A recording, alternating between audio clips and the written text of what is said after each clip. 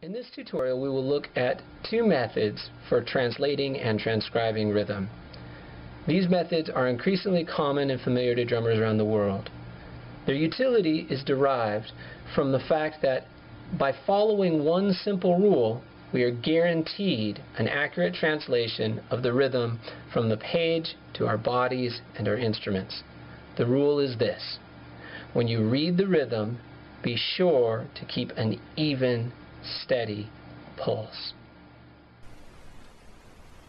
We begin with the rhythm Maksum and the T.U.B.S system, time unit box system, starting with an even pulse. We're then going to add our voice as we point. Doom, ka, ka, doom, ka, doom, ka, ka, doom, ka. When you've mastered the rhythm at a slow tempo, the next step is to speed up and then transfer the rhythm from the page through your voice to your body and the drum. Doom, ka, doom, ka, doom,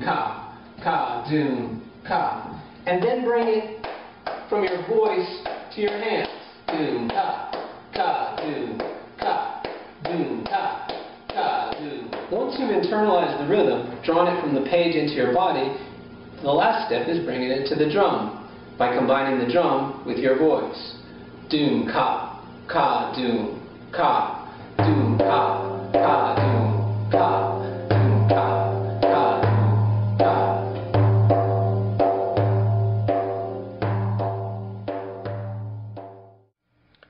The next system that we'll be looking at is the S.W.A.T system, or Standard Width Alphanumeric Text. This system takes advantage of modern computing. What it does is it substitutes the boxes and the empty spaces for standard width text. The reason we like this is it's so much easier to write on a computer.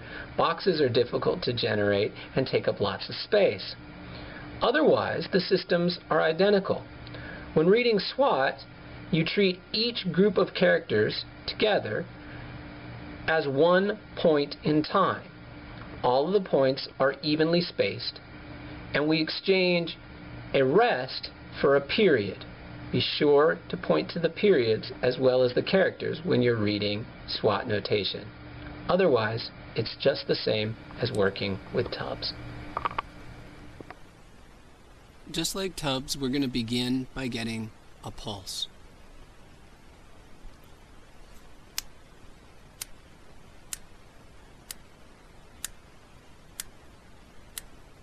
Doom, ka, doom, doom, ka, doom,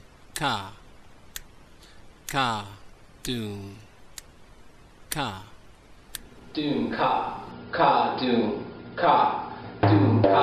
doom,